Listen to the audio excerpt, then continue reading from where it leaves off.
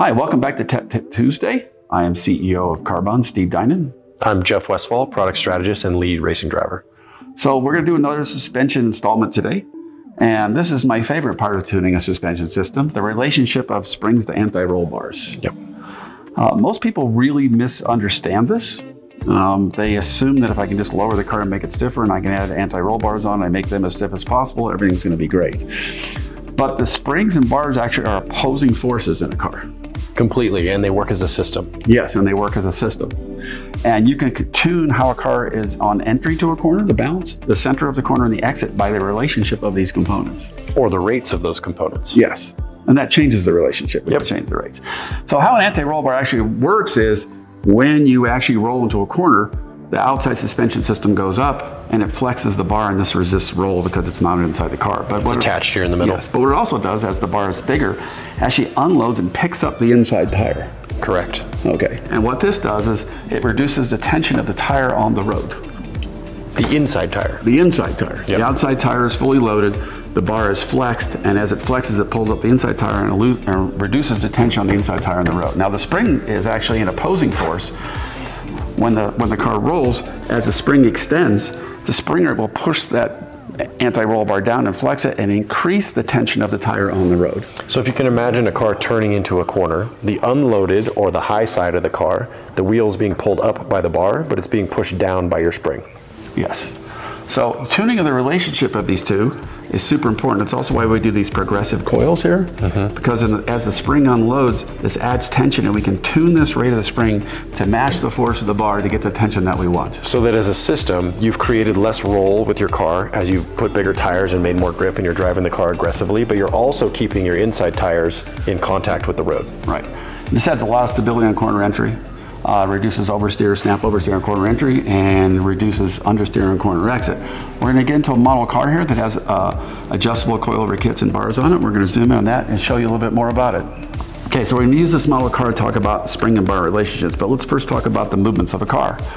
Pitch is the car going back and forth this way. Roll. Heave is the car up and down. And diagonal, like when you're entering a corner or exiting, that's called warp. So when our anti-roll bar and spring relationship occurs is in warp more than anything else, because as you're braking or accelerating, the bar goes up and down together. It doesn't change the load one side versus the other very much. And in the middle of the corner, when you're loaded all the way, then you're sort of in a static condition. But when you're entering a corner and the front end of the suspension goes down and the rear and inside goes up, the anti-roll bar wants to hang that inside tire in the air. That's what we were talking about earlier. Spring wants to push it down.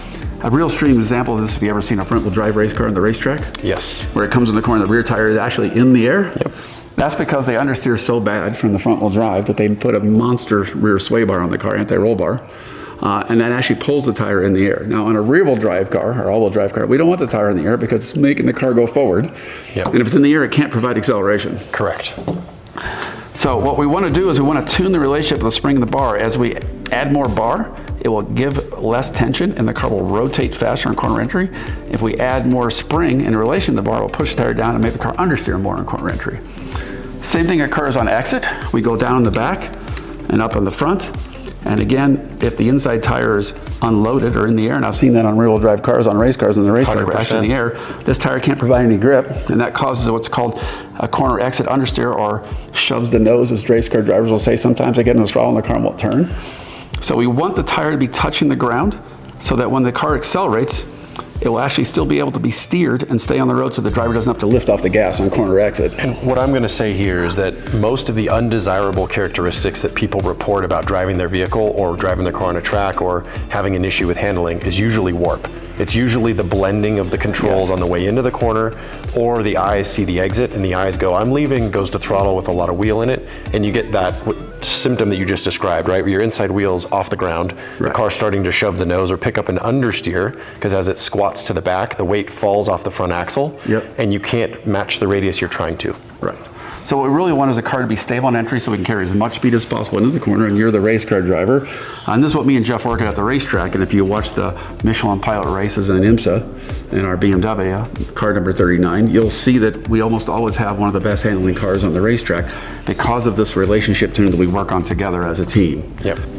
We're really efficient on the way into the corner and the way out of the corner, those warp states that Steve was talking about. And what I will say is that in coaching drivers and other parts of my career, that's the state a driver feels and talks about the most. If you're going to have an undesirable handling trait, is generally on the way into the corner when you're asking it to bend down to the center or the apex, or when you're trying to add throttle and leave the corner. Those warp phases where the bar and spring work together is super critical for your feel, but also for the precision of the car.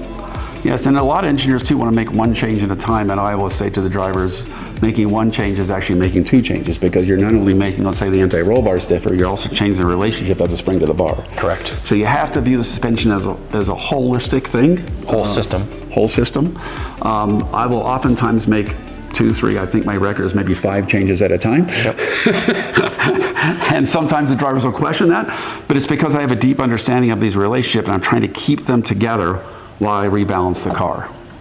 Thank you for joining us again on Tech Tip Tuesday. Make sure you like and subscribe so you don't miss any future episodes. And head to CarBahn.com for more of these installments on your suspension system and or our products that we offer to help you get the most out of your vehicle.